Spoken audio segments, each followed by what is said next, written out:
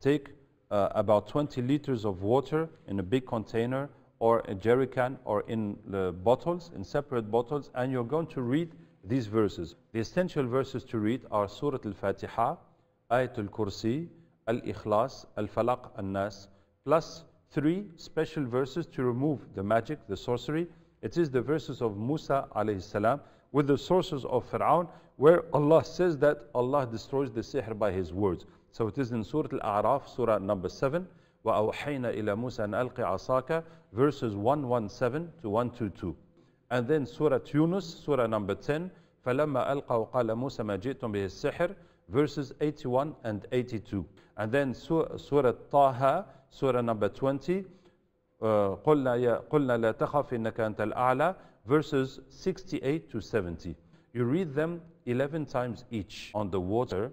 Once you have read that, that water is going to remove the jinn, the ayn, and the evil eye by the will of Allah Tabarak wa Ta'ala. So what are you going to do with that water? You're going to drink and wash every evening with 1 bottle of 1.5 liters.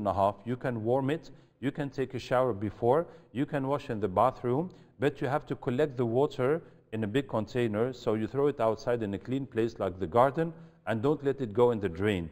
And you will repeat this 12 consecutive days. And with the same water, you're going to spray all of your house. So you put it in a sprayer, or you do it with your hand. You spray all the surface, the walls, the ground, the doors, the windows.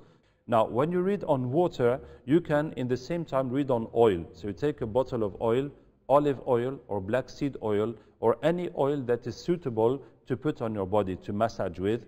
And after you wash with the water, you're going to rub your body with that oil. So as long as the oil is on your body, the Quran will continue working on your body. So you should insist on the places where you have pain, or where you have an illness, or where you have skin disease, and better do it before sleeping, so all night long the oil is going to continue to work on your body.